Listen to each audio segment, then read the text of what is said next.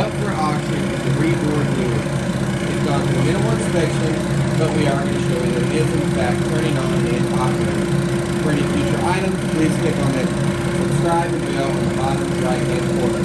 This machine here, two people can operate, one on the right side and one on the left side.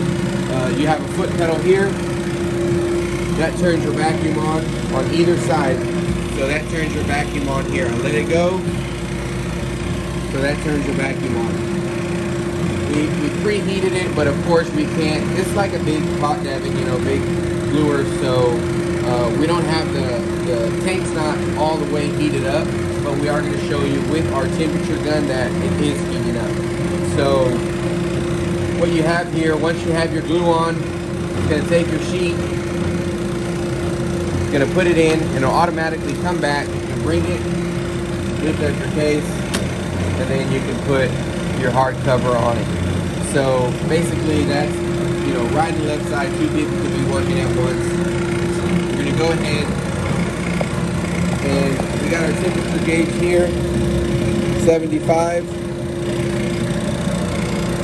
And we're going to hit this pot right here. You're going to see it jump. We've only been preheating it for a while, but you see the closer you get in, it's going to heat up more. So it's only been on a few minutes or so just for the video. You can see right here, it'll start climbing. That's just the video right there. It's actually still, so the numbers aren't going flashing back and forth. So again, up for auction is the Rebord lure to be worked on the right and left side.